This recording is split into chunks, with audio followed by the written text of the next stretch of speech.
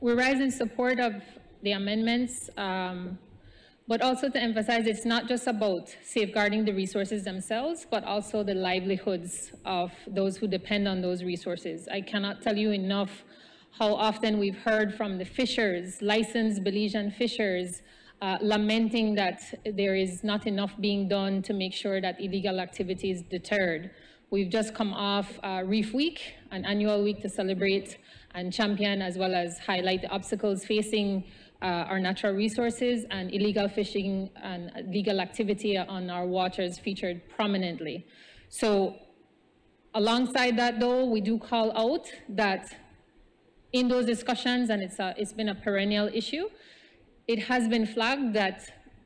having the law is where we need to start, but as we've just heard earlier, having the resources to enforce that law and to make sure that that capacity is there is also very real. We continue to be confronted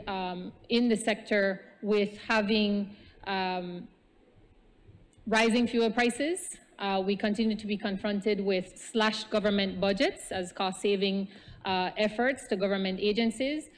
donor communities telling our Belizean NGOs that